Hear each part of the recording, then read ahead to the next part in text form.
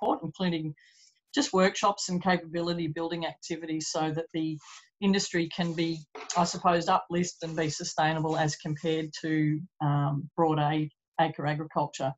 So one of the great topics we've got today is responding to COVID-19, how farmers and food enterprises are adapting to their businesses to find new markets. So I'd like to introduce Jen Sheridan as the Director of Open Food Network Australia. The Open Food Network is a not-for-profit building the tools and resources needed to create a new food system that is fair, local and transparent. I'll let Jen share a bit more about what they do, but Jen has worked extensively with communities and enterprises to create thriving food systems. She's worked with Know Your Own Food Bowl project at the Food Alliance at Deakin University, and then currently the Food Print Melbourne project as part of the Victorian Eco Innovation Lab and Melbourne Sustainable Society Institute at the Uni of Melbourne. They are long titles, but we know that universities love to give everything long titles. So welcome, Jen, and welcome everyone that's online. It is a small group today, as I said. I think with school holidays and opening up of relaxing of restrictions in regional Victoria, we've got a slightly small group, so we want to make it as interactive as possible. So I'll hand over to you, Jen. Thanks, Sharon. And just to let everyone know, is everyone okay if we're recording it today? Just so there's a few people who weren't able to make it, but were really keen. So I suppose just keeping that in mind, as it will be interactive, and we want to be a sort of safe room to feel like you're sort of sitting in the room with others, but that it will be going out to a few other participants as well afterwards. Okay, I will share my screen and started. And the other thing, Jen, if anyone wants to put any questions into the chat function specifically, I'm happy to then just read those out as need be. Happy with that? Sounds great. So just in terms of, I'm sure everyone's very familiar with Zoom etiquette now, but if you could just keep yourself on mute when you're not talking, and feel free to use the chat to make any comments as we're going along, and as Sharon says, we can pick those up and be able to kind of respond to those as we go. Given that we are a small group, rather than sort of sharing just straight into the chat, do people want to chime in with just a little on where you are and what your kind of connection to this topic is in terms of the farm or food business or organisation, in terms of what piques your interest about today's topic? Yeah, and I might dob in Carmel Masterson first. That way she can lead who she is. How's that, Jen? That'll relax the room. Great. Unless Carmel's gone to pull some garlic. No, my internet just totally blanked out. I only came on as you said my name. What am I supposed to be doing? We're going to do a quick intro, Carmel. Since we're a small group, it'd be just great that everyone knows everyone in the room. Okay. Hi, I'm Carmel from Springmount Fine Foods. We are producers of black garlic, is our main product.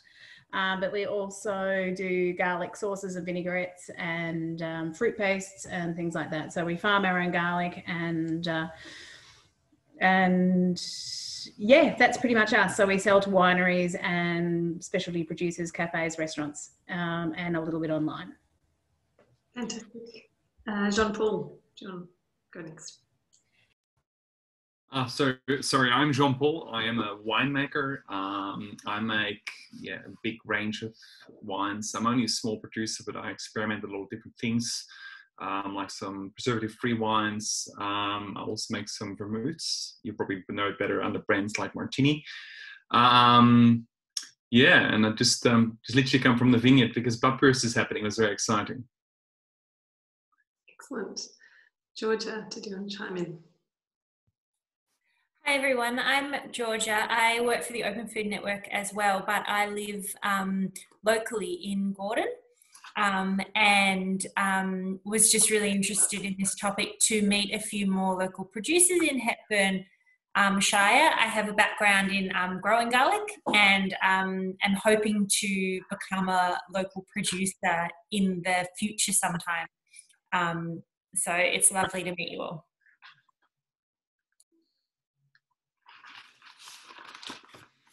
Should we throw to next? I can't see a name on one person. Was it Anita from memory? Yeah, hi.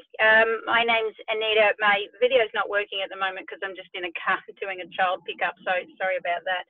I'm in southwest Victoria, so down in Portland, and I oversee a group, so a collective of local food producers, and we're just redeveloping ourselves and just going through a whole new branding and marketing exercise.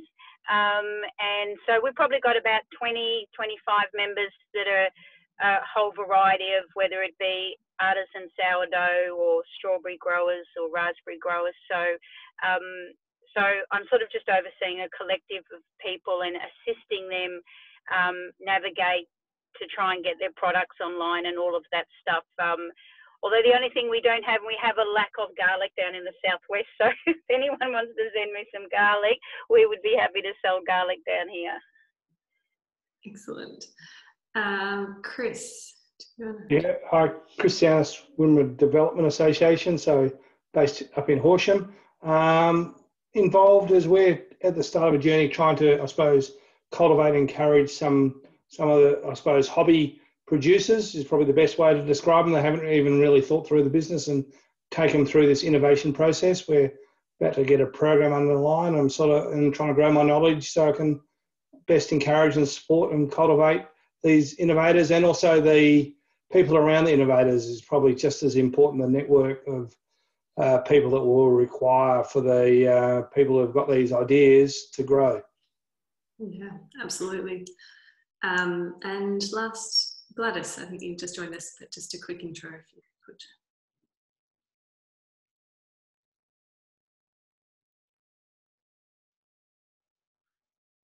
You might be on mute, I don't think you are, but... She's not on mute, but... Okay, that's okay. We'll we can come back to Gladys. Yes, we'll wait to that later. So in terms of what we're going to go through today, basically we're talking a little bit about the impacts of COVID-19 on sort of short supply networks, farmers and community food enterprises. And for us, community food enterprises is defined as really any enterprise that has kind of social and health and ecological goals at its core. So that can be anything from a farmer through to a very large organisation. And it's not really around the structure of it, it's more around the goals, I suppose, of just not looking at it purely from a profit perspective. So that's a little bit of background on that phrasing. What we're talking about is coming from a survey that we've been undertaking since COVID hit. So we've had it open, and I'll include the link a little bit later on, but just kind of trying to understand what's happening on the ground as it was unfolding, and trying to build a resource of sort of building the picture of what's happening in this sector so that people can communicate it to government and to policymakers and to funders and to their own communities, and also to learn from each other. And so the way that we've done it is it's a survey that's been open to all, and it's also that the answers are also open to all. So there's a couple of hidden columns with contact details and that sort of thing, but I'll include the link to it at the end of the presentation so you can kind of trawl through and see much more detail as well about, there's something like about 85 responses there of what people have been doing during COVID. And so what has been happening? I'll go through what's been happening pretty quickly because I think that probably it's reasonably familiar to a lot of people, and then we'll talk a bit more, in a bit more detail around how people have responded to some of those things.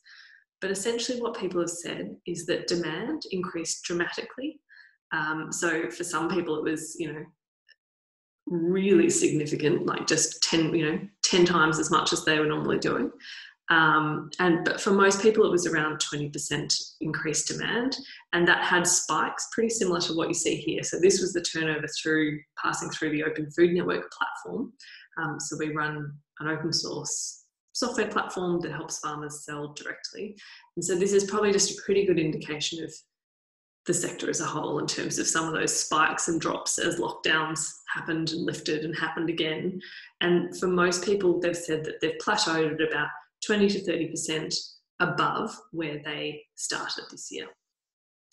What they've found is that for many people, they were struggling to meet new customers' needs whilst also meeting their existing customers' needs. And for a lot of people, relationships were really important with their customers. And so that was quite a struggle for them to figure out how to keep those existing customers happy, because I suppose they had a faith that those people would come back. They found people were really wanting a complete shop in one place. They wanted their eggs, their bread, everything together where possible. They wanted delivered. And there was a challenge sometimes to meet quite culturally diverse needs.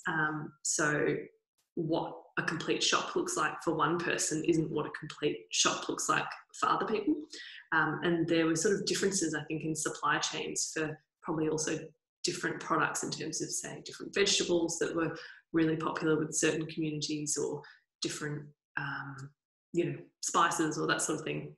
So that was sort of quite different from community to community. And then there was the point also about the loss of other income streams. So, for example, people weren't able to do, pay for pick your own or coming onto the farm for workshops, some of those types of other kind of value add that's not solely the just sale of produce.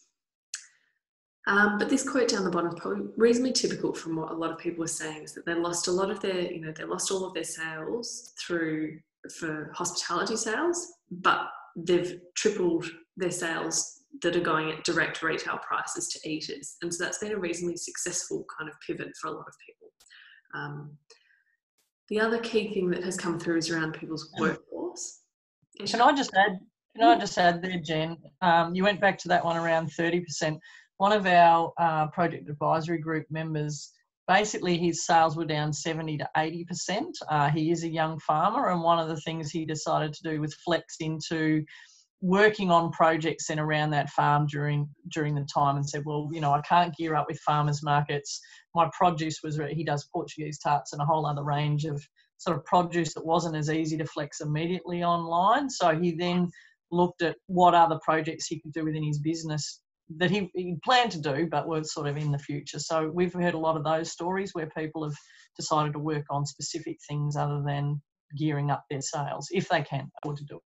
Yeah, that's true. And certainly other people have talked about, selling off a reasonable proportion of their flock, for example, and kind of resting pastures more for a greater period of time and that sort of thing. So kind of using it as an opportunity in terms of farm pasture growth as well. In terms of workforce, people were talking a lot about their fears of, a lot of people had quite small businesses and they were really worried about what would happen if someone got COVID. They found their staff had reduced availability due to being high risk or homeschooling children and so on, or particularly a lot of organisations that had some kind of volunteering links. They had reduced volunteer numbers due to being in that sort of high risk category again, with like older volunteers, that sort of thing. They struggled to onboard people quickly to deal with that, growth in demand. And I think this will come through in a minute, but there was that sort of challenge around like, well, how long is this going to last for? Do you pivot your business, or do you just ride it out, or do you just not meet that demand? What do you do? Quite a few peri-urban region farms, so kind of, reasonably close to Melbourne, had links to urban workforces. And so they've had to sort of move their entire workforce to the farm for lockdown and create sort of a 12-person bubble on farm, for example, rather than risk their workforce not being able to make it out of the ring of steel, or worse would be bringing out the infection. And then a lot of people have had, sort of the publicised challenges around harvest workers, but similarly other people have, things like woofers and so on, that they're struggling to, they're sort of, that would be part of their normal labour makeup, and they don't have that at the moment. And then the other big thing is a lot of people are talking about burnout. They're being asked to be a lot of things to a lot of people and on call for a lot of the time. And I think that has been a real challenge as well. And I'll just go through a couple more and then we can chat about which of these kind of resonates and which haven't been identified in terms of that are unique in the Hepburn region as well. But obviously one of the really big ones we're going to talk about today is sales channels.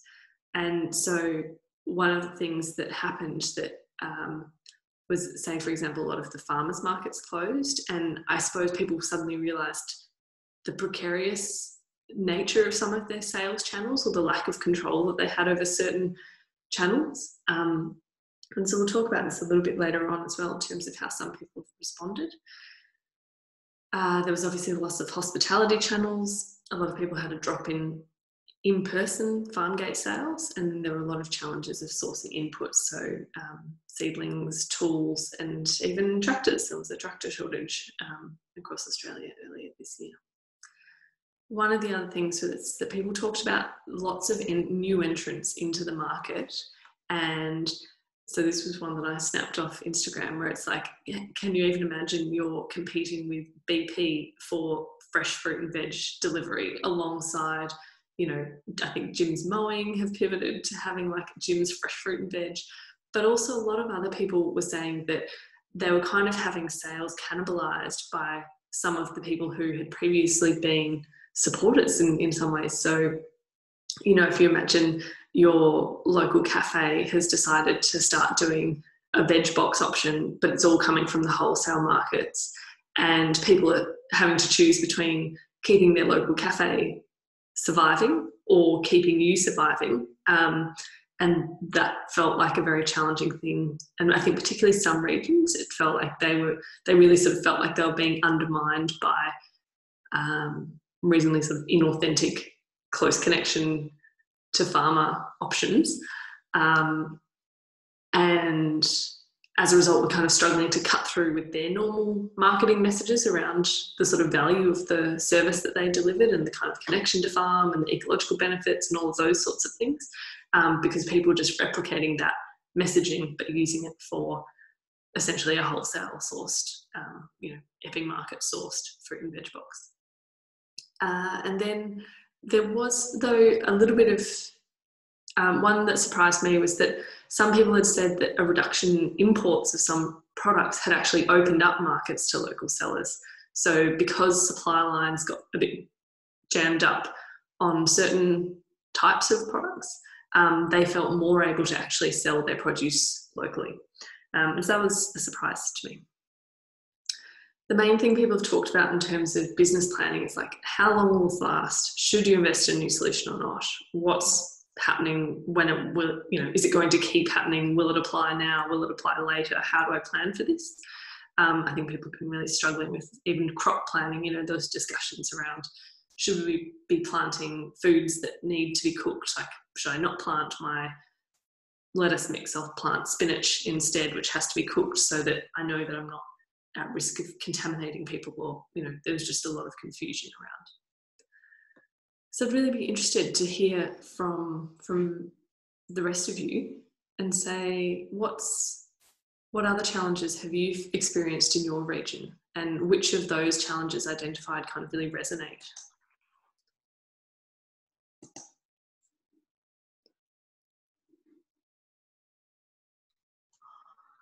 I suppose I'll just jump in around the conversation on the online platform. As you know, the Victorian country markets, which was the Victorian farmers markets online that was launched by the government. There's been a number that we're aware of in Hepburn that have tried to capture that market because everyone shifted to online. And as you said, they've just started businesses from scratch. There's one floating around that's selling everything from, pencils to batteries to putting food as well. So that seems a complicated business brief in itself, but people are trying to create themselves jobs, and that's fair enough. So we're finding, and I know Carmel's online and Danny is as well, who's part of our project advisory group, it's a very noisy space for us to work on and this would be interesting for Chris's point of view, if you're talking about the development of a collective and even Anita, how you do that. In that noisy space, you can't just go and grab something off the shelf and think that's going to be the right model. It takes a long time to understand what it looks like, and I think that's that's a learning piece that I've seen, heading up this project right at the start. There was no COVID, and then 4 weeks later, I was right in the middle of the startup of my project, and that's what I saw, flooding of this information. So I'm keen to see how other people have tried to manage through that noise.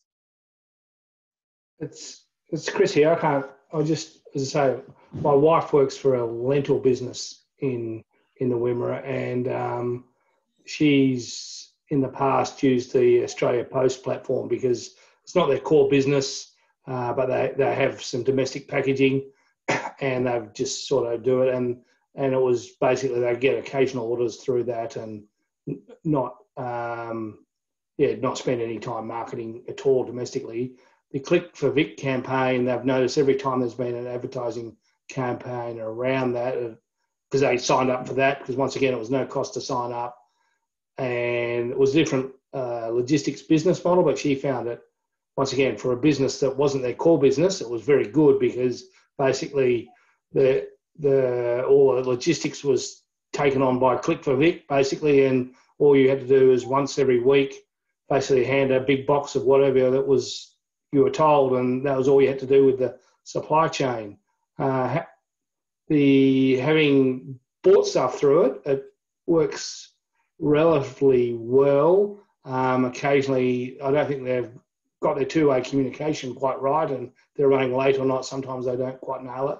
But I'm sure they're not doing a cost evaluation of it either, because their supply trucks and everything like that are definitely not necessarily fit for purpose. So I'd imagine, as soon as the government takes away the purse, it'll collapse, which is very disappointing, not thinking about how to make sure there's a legacy out of it, which is my concern.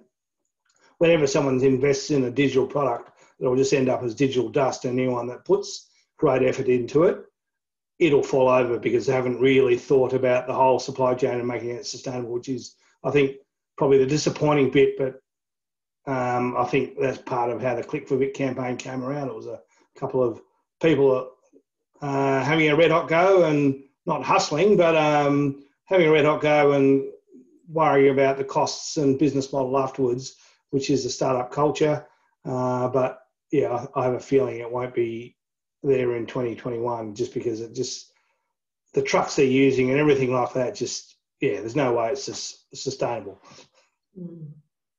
Yeah, I agree. Carmel, were you going to say something? I was just going to say I agree with that. Like it was thrown together so quickly as a very quick response to the COVID. They have definitely got better. Like it is running a lot smoother. But I agree with you, Chris, that it's probably not going to be sustainable. Just the model itself, as far as people can order one product, one very small product, and get. I know free delivery is not going to always go, but I think long term it's probably a little bit doomed. But it has helped us a little bit. It was a mess at the beginning, but they've sort of got their stuff together okay now. Maybe that's a good one to move on to some of the successful responses as well then, because certainly that has been pretty key in terms of how people have responded are some of those online options. So just before we dive in, I think one of the things that came through really strongly in the survey is that people were talking about that they did sort of see this as a potential opportunity. Sorry, some of those quotes there. So, that it's I think hard to grasp because it feels so overwhelming. And certainly I know that we sort of, we're in that same boat in terms of as Open Food Network as an organisation. We're a small team and so on as well. But it's interesting just to see how people are kind of quite excited and energised by the connection that they're getting with their customers and with new customers as well. So, in terms of some of the really successful stories that we've seen coming out of this, one of the things that we've seen work really well is people expanding their range to offer a complete shopping experience. And I think that this is probably really relevant for Hepburn because it's something that we're seeing working really well in regional areas where they're backloading people, where it might be an individual farmer. So in this case, Chloe from Somerset Heritage, she's a veg farmer in Seymour, and she's now doing deliveries of her products and a fellow farmer's eggs into Melbourne on a Thursday. She then picks up a whole host of other products. So I think it's mostly kind of bread and a few other kind of not too perishable products that get backloaded back up to the Seymour region.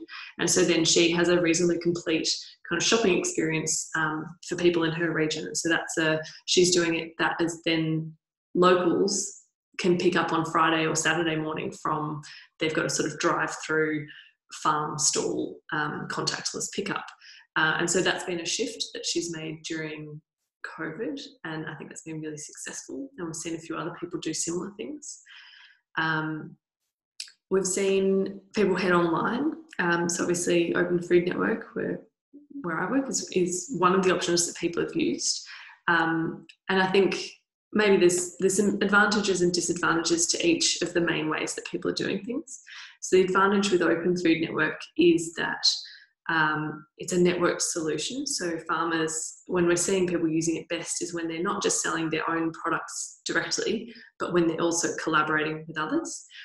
So one of the great things is that with an Open Food Network shop, you get your own shop front, but then you can also just quite, with like a click of a button, give permission to another shop to stock your products. So, in that example with Chloe, she's just got Dalhousie Farm eggs. They just get to click a button and their eggs show up in her shop front as well. And so that's how farmers markets are kind of heading online. And also we're seeing people start up little food hubs and, sort of small groupings of producers and producer collectives. Some of the more, sort of well-known ones might be something like Prom Coast Collective. And that way people are just managing it all in one place. So that's one of the...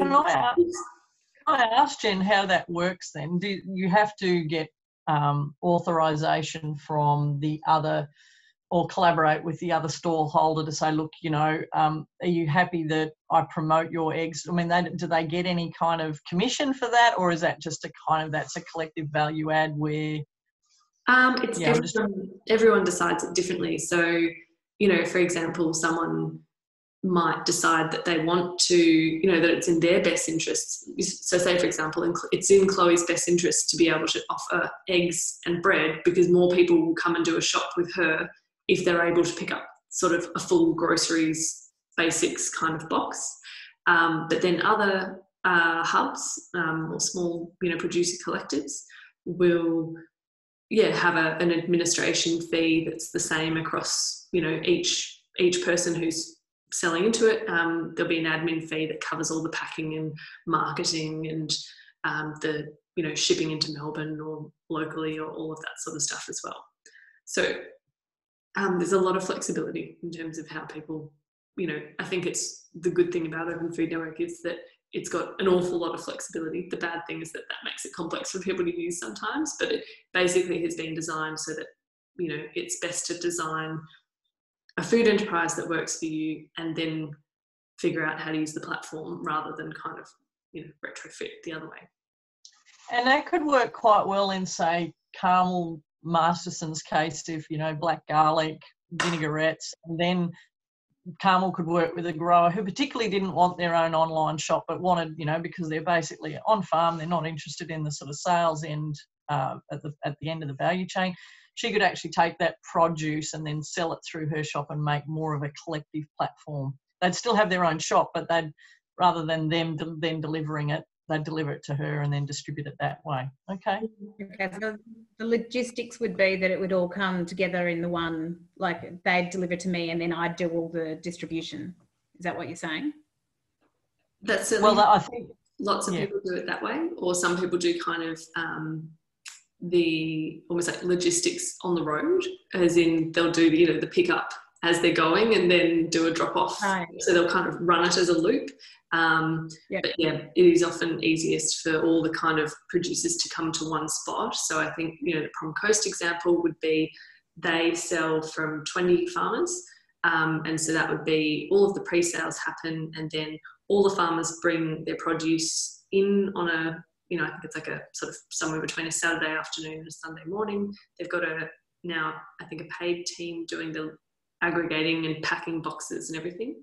And then there's local pickup Sunday afternoon, and then they drive the trucks into Melbourne on Monday with all of that produce and do deliveries in Melbourne at sort of different hubs, or that they've now changed to doing weekly deliveries across probably about sort of 20 suburbs and doing it direct to door during COVID. So the other options, I guess, are things like Victorian Country Market. So that has the wonderful advantage of, like you're saying, there's the logistics are taken care of, and there's government money backing it and doing ad campaigns and so on. I think the disadvantage is that there's no, you've really got no control over your supply chain. It's still kind of sending it out into a void. And so it means that you're losing that, when something goes wrong with the logistics, it's sort of still your brand that people associate with the end product that they receive, and you have no control over that customer experience. So I think that's one of the challenges that people have talked to us about. And then the other one is, that sense of like, are they building a sales channel that will persevere beyond this? So I think quite a few people have talked about the value of getting new customers through this period, and they're building new relationships, and they are kind of retaining that 20 to 30% bounce in turnover and customer numbers. And with the Victorian Country Market, they're not feeling very secure about whether that will endure. And so do they have that direct relationship with the customer, or how are they going to maintain a relationship with the customer, and are they going to be able to keep meeting that customer's needs once the free logistics runs out?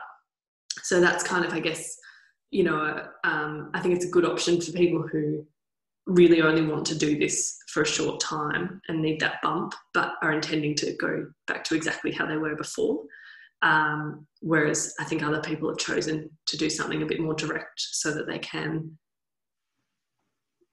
I guess, kind of secure a sales channel, not just for now, but also for future. And some people who are, it's the second time that, they might not, online sales might not be their main business, but they've activated already once during bushfires, and then now again during COVID, and you're sort of like almost at fire season again. So it might not be your normal one, but it's nice to be able to sort of switch on and off. Excuse me, Jen. Yeah.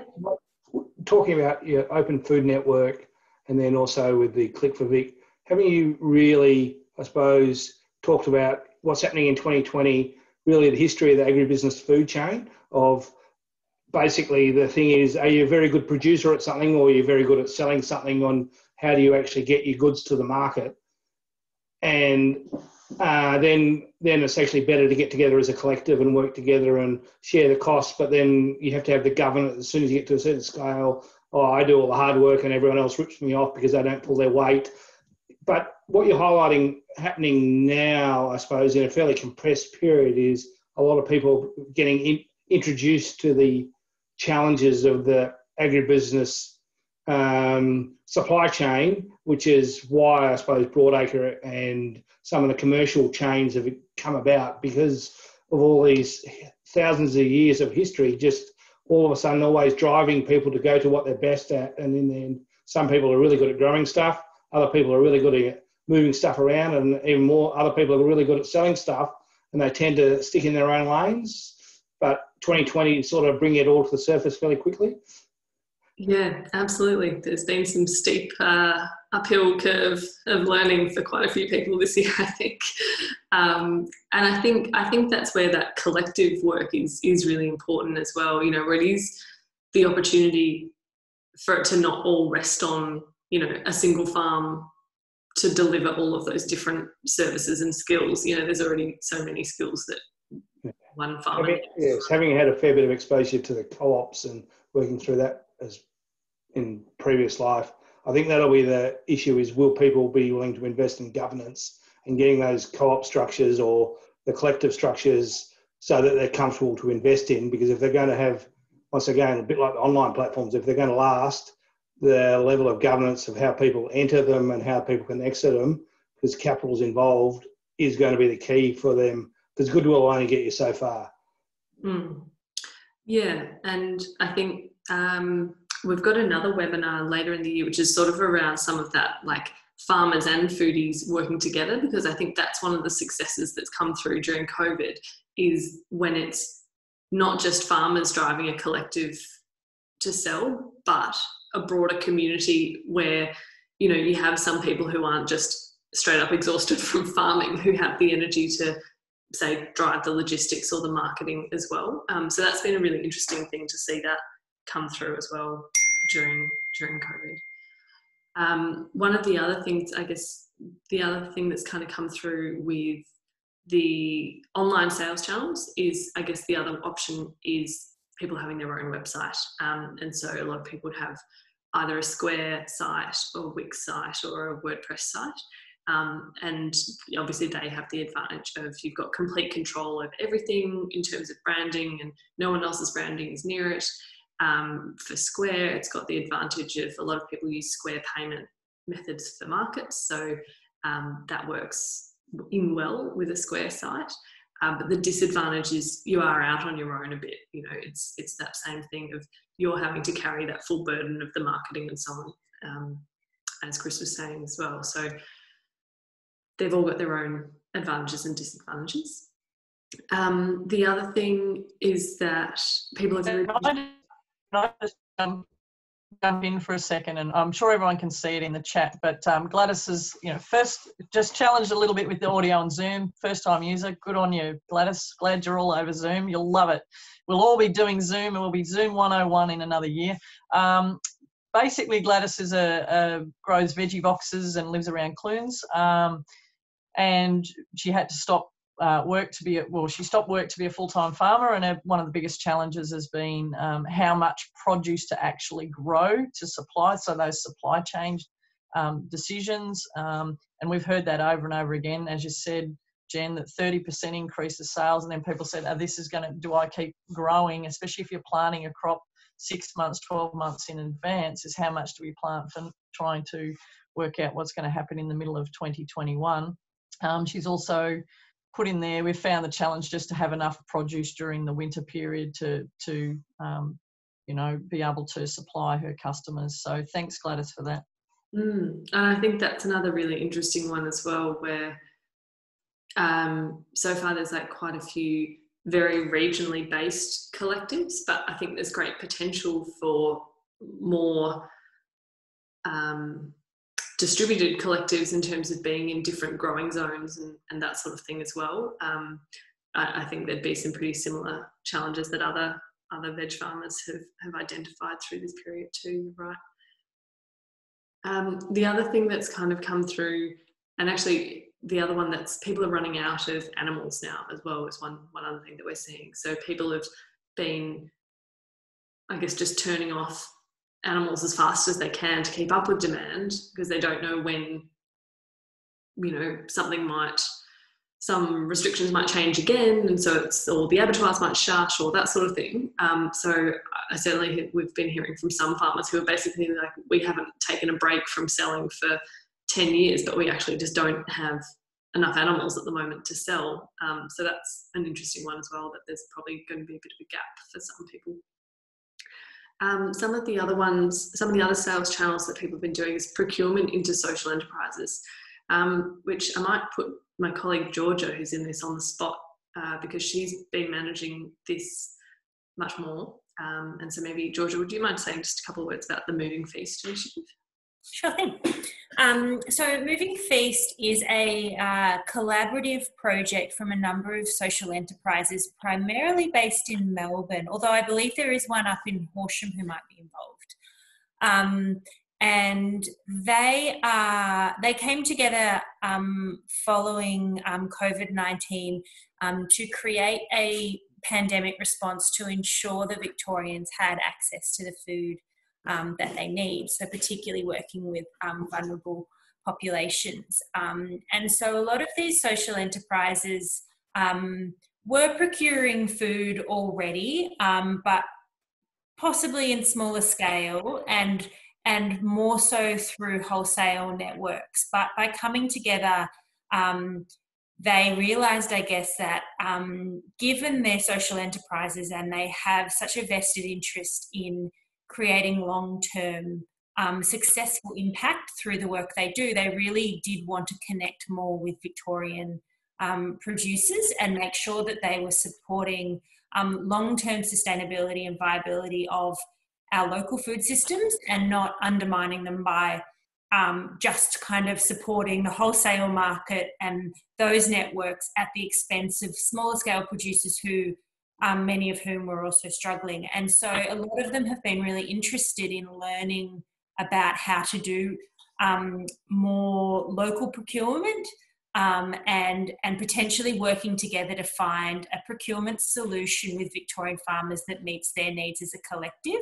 And I think they're a particularly interesting case because they really do have the impetus to and the flexibility to make this work. So unlike a lot of other big businesses, they're not just profit driven, they really want to support our communities and do it as best they can. And so, I think that they're a really big opportunity right now, but also moving forward to link them in with more Victorian producers and potentially change the way they procure in the longer term as well. And that's some interesting ones where they're almost looking at like wholesale community supported agriculture options as well, where it's like that risk sharing between the purchaser and the farmer at a bigger scale than we've seen in Victoria. That's a really, really exciting piece of work, Georgia, that I'll dovetail with you a little bit more on that, because that's part of the and Danny, I know, is online now, the passion around healthy food, food security, local economy, working collaboratively. And I think out of COVID, we've seen how important food security is with, international shutdowns and not being able to get produce from overseas. Not that has mattered so much, I suppose, in Victoria because we grow so much, which gives us a great competitive edge. But how we can keep that more locally and sustainably from even a logistics point of view, because Chris was mentioning about the logistics, or even Carmel, sending one product is not very good for carbon miles if we think very early in the piece about climate change. So I think I've just quickly Googled what they do, and I think that's a really exciting piece of work, and I'm sure Chris would be interested in that, and the Wimmera, and even Anita down in the southwest. Yeah, sorry, Chris. We've had a few discussions, and it's getting the group, as I say. So in that Wimmera community, they grow a lot of pulses, but they're generally growing thousands of tonnes at each year, and so it's getting the groups understanding the scales they're wanting to deal with. So, all right, if you want 1 tonne, do you want it 1 tonne in a bulker bag, or do you need them in 5 kilo packs or whatever? Because each price is different. Because if you're buying it a tonne at a time, you basically can pay whatever the price is for a tonne, really. But then you've got to have the ability to handle at the other end. So it is this logistics piece, which is the bit the group I've been dealing with, discussing around this, which I think is the same group, about they've just got to think through their logistics a bit when they're dealing with the opportunity. There is huge opportunity there, but if you get a bag with a tonne of grain in it, how are you going to handle it? Or do you actually need 15 kilo boxes or 15 kilo bags or whatever? It's being able to articulate that clearly, and then the connection can really happen quite easily. But it's, because in the bulk commodity system, which it's all the farmers used to at our end, it's getting the language between the two lined up, because that's where the challenge is at the moment. Sorry, I was just going to say you're spot on there, Chris. And I think the appetite for that connection is developing, and the knowledge that people, like, even just to build that knowledge of, well, how much is a tonne of grain, and how could I break that down? I think starting to have these conversations, these social enterprises are thinking really innovatively. There's an example of one in Whittlesea, which maybe you are connected in with this organisation, but they wanted bulk dry goods, and they had a local disability service who were interested in packing that down for them into smaller 1 kilo bags, and they could do that really affordably. And so, you know, they were able to leverage partnerships and relationships they had because they're in, you know, they're a social enterprise and they're in that social sector. And ultimately it can be really beneficial for lots of stakeholders because they're leveraging those relationships. Yeah, it's been really interesting to watch that develop. So the other sales channel that has been interesting to note is that people have actually, counterintuitively almost, have been opening up more on-farm infrastructure. And I think that's again coming down to that control over supply chain where they've felt, so people are, you know, really investigating much more seriously on-farm abattoirs and even on-farm markets and so on. And obviously that's, you know, the balance between biosecurity or all of those things, but against having seen what felt like a secure public space being kind of taken away from them because you realise that, oh, actually this committee controls the use of that park and therefore our market isn't going ahead. So I think there's been almost like a sense of putting collaborative infrastructure that's open to multiple farmers in most cases, but on someone's farm. I'm just going to go through the others really quickly so that we've got some time. Carmel, did you want to share the success of the Ballarat? Was it the Ballarat mushroom farm? Yeah. Do you want to share a little bit of the success for that at the wider group? Because that's one of those things you're talking about. Somebody's already doing their own farm gate, but then bringing a whole heap of producers for the journey. Do you want to just quickly share about that, Carmel? Oh, you were directing at me. Yeah, the Ballarat Mushroom Farm, exactly what you're just saying, Jen. They started with a small gazebo on their property, which is now they're talking about building a cafe and everything in a new shed. Like, it's gone absolutely. They are almost single-handedly kept us afloat for the first lockdown because they took on just one by one, very slowly took on new producers. And they were having lines of cars lining up down the street trying to get in. They just did it really well. And but yeah, very, very good thinking straight away at the beginning of lockdown. But anyway. And I think we've seen some other smaller examples of, you know, so McIver Farm Foods in Tooborac, they, you know, I think they were due to open a butchery shop and opened it sort of on the day that they opened. They ended up opening it up for them and 2 other producers who's had farmers markets cancelled that day, for example. So there's been really interesting examples of just putting the same thing in one place for even if it's a day or a month, or, you know, working together in that way. I won't go through workforce too much because that's probably not as interesting, but the other thing that's come through is people talking about the value of sharing information. So we had weekly webinars that Open Food Network were running it for the first 2 months of COVID, just to kind of share practice both internally in Australia, but also with expertise from other countries that were further along. So for example, you know, Beijing farmers markets talking about how they had been responding and what their practices were. And a lot of people have come through saying that they formed town-based knowledge sharing networks, or that they really took advantage of some of those online Facebook groups or other types of online platforms, Instagram friends and all of those sorts of things for sharing practice. And then I think it's also been really clear that the membership of advocacy groups, you know, in terms of, you know, being a Victorian Farmers Market Association member, for example, in terms of the work that they have done to kind of keep farmers markets open and, you know, joining the Australian Food Sovereignty Alliance and so on, has been, I think, really clear. One of the things, so I wanted to just get to this part because I think this is the kind of where people are starting to turn their attention now, is how do you retain some of that bump of sales and that bump of interest? And the thing that's coming through really strongly is storytelling, you know, so BP Home Deliver doesn't have the story that and connection that local farmers do. And there's such a media interest at the moment. So I'll share a link a bit later on with some resources that we've got on our sort of resources site around like how to pitch to media, how to talk to media, and those sorts of things, because I think it's such a great opportunity at the moment. And the other thing is, in terms of people are talking about really where they previously haven't had a receptive government, they do at the moment. And so making sure that you are contacting, you know, a local member or your local government to sort of, you know, it's obviously in Hepburn, you've got a really supportive local government around some of these issues, but how are you kind of showing the impact that it's happening now while it's in the moment as well? So people are talking about, you know, who kept people fed, basically.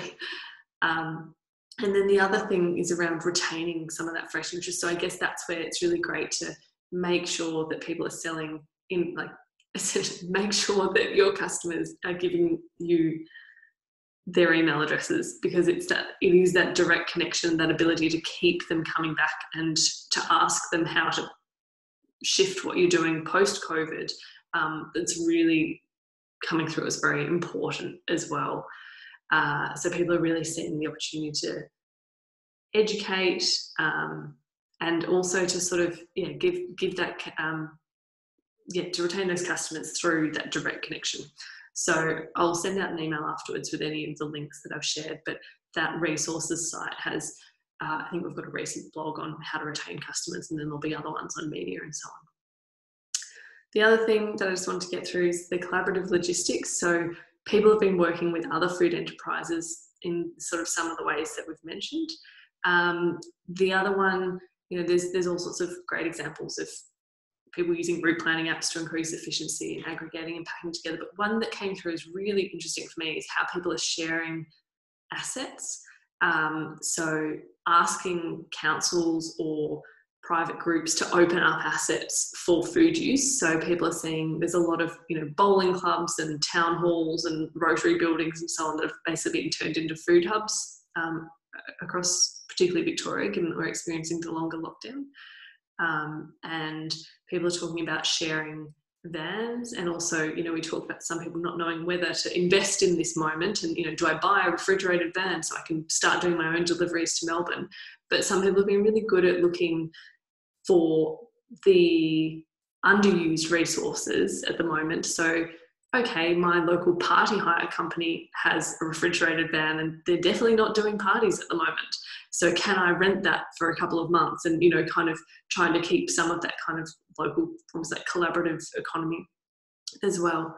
And we're going to have a much more detailed webinar specifically on collaborative logistics. Unfortunately, they've had to wait until after the local government caretaker period, but that'll be on Monday the 30th of November, to really talk through how, you know, a number of, in much more detail around how some of the organisations and enterprises around Victoria have been doing that. And then just finally, the other thing that's really come through is people are starting new sort of values-based collaborative efforts. So I think, you know, we've talked a little bit around, oh, okay, well, we've seen farmers markets in some regions really thrive through this period, and it's been clear that it was a market that was underpinned by a shared understanding around farmer livelihoods and access to produce for people in that region. And then in other regions, it's just died, and it's become obvious that, you know, an organising committee really saw it as a tourism thing.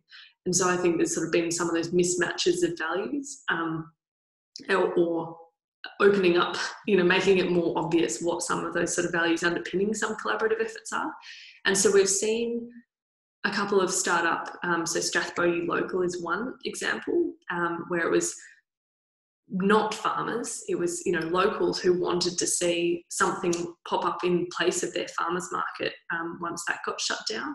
And they're now running a weekly drive-through pickup option that services their kind of, you know, the Strathbogie region based out of Violet Town. And so we've got another one that's another webinar that's talking much more about those types of collaborative efforts. So really nutting down into the Strathbogie Local and the Wangaratta Farmers Market Online hub, how they run them and what their structure and logistics and so on is. But we'll go through that in really much more nitty gritty on the 9th of November. And finally, I think it was just the point that people are starting to have, you know, you've got a bushfire plan, and a lot of people are now starting to have a bushfire recovery plan. But I think this has really presented the opportunity to start to include a resilience plan in terms of businesses. And I think that that's been really unclear you know, I don't think we really know quite what that looks like just yet in terms of what to include in that. But it is around that sort of sense of ability to think through the core non-negotiable parts, and then also how things can change and how you're willing to change, and what the toll of different sort of changes will take on your business and family and, you know, workforce and all of those things. So we've just got a couple of minutes left, hopefully, but I'd be really keen to hear what of those ideas kind of apply in your region, and are there other things that are working well at the moment, and are there potential collaborations? I'm probably keen to hear from Anita down in the southwest as well, if she's still on. Yep, Anita's still on.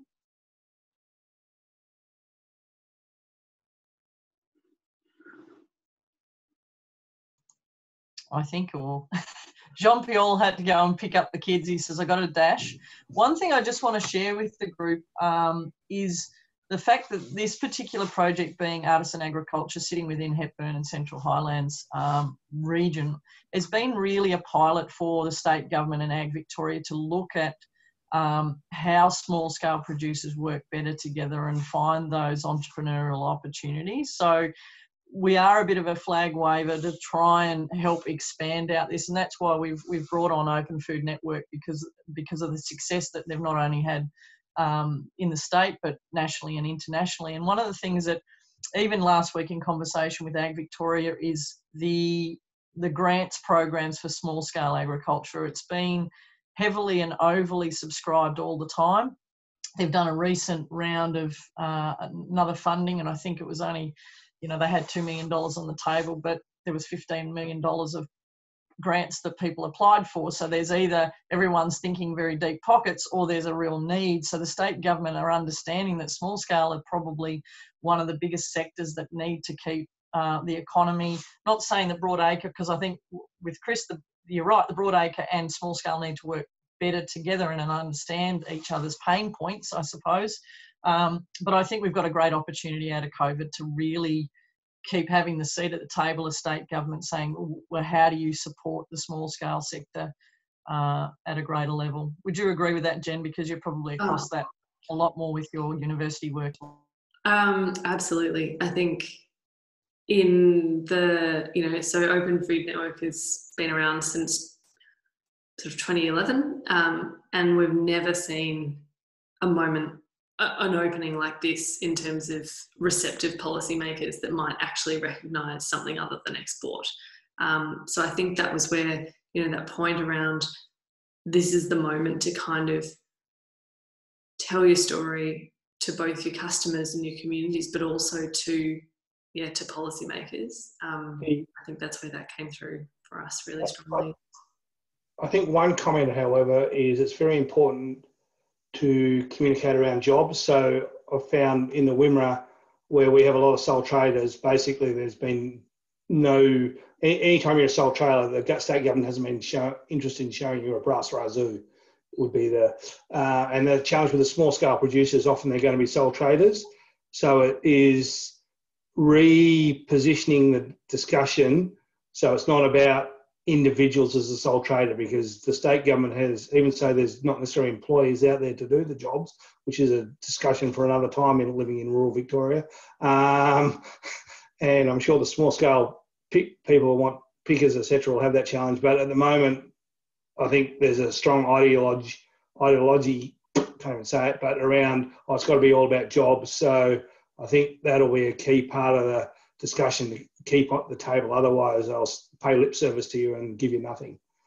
And I think there's definitely something around regional economies and, you know, keeping young people in regional economies with opportunities, and also what recovery out of this period looks like in terms of, I think those are things that really resonate strongly. So if we take, you know, the Prom Coast example, you know, they're returning 90 cents in the dollar to their producers of what's being sold, and they're turning over, you know, over $100,000 a month into that Gippsland region. And, you know, it wasn't, that money wasn't flowing back into that region before they were doing it. It was, you know, staying within that regional economy, or certainly kind of costing farmers a lot more to make that money because they're all having to drive into Melbourne markets or that sort of thing. And as a result, like we certainly see across Open Food Network, the number of young farmers on the platform as well. And so talking about the opportunities that exist within small scale farming and mentoring, and the kind of scale that permits young people to actually have enough capital to buy in, I think those are all really important points as well. Great. Well, I think a few of us have all ducked, a couple have ducked off. So if we've got no other, Danny, do you want to add anything that about young farmers, since you are quietly there lurking behind your screen? Here's Danny, talking of a young farmer. Hi, Danny. Hey everyone, thanks for the presentation. It's been great so far. Yeah, I don't really have a lot to add. I've just been doing a bit of cleaning in my commercial kitchen, getting ready for markets again. But yeah, I think it's something that I really want to explore online, and I really love the idea of collaborative food hubs and stuff like that. So it's all really interesting. So yeah, thanks again for putting it on. Sharon, I'd love for us to get together, like the PAG, or just even, I don't know, I'll call you tomorrow or whatever, but to really work with Open Food Network, if we can have a collaboration within Open Food Network, and see if we can get a group of us from our local region to be able to have a well, if you use that platform now and strike while the iron's hot. Like, we've talked about it, but we haven't done it. It's probably off this, but if you have a look in your agenda, Jen is coming to talk to us on Wednesday in our project advisory group to talk about next steps. I think this is all right. Thanks, Chris, Gladys, Danny, Georgia, Carmel, and Jen. That's been fantastic. It's you always think it opens up more thought bubbles on what we can do, but I think it's a great opportunity. It's really great that I've actually met Chris at Birchip Cropping Group around 2 years ago now, and Chris has got some great skills out in the Wimmera, so it's great to connect with you, Chris. And if certainly I'll send you an email, and if you want to tic-tac with me about anything particularly, but Jen's going to share some links and things around what we can dovetail into a bit more, and yeah, keep exploring it because it's a great opportunity. Yep, sounds good. Thanks everyone. Thanks, Jen. Thank you all. Thank you all. Yeah. Bye.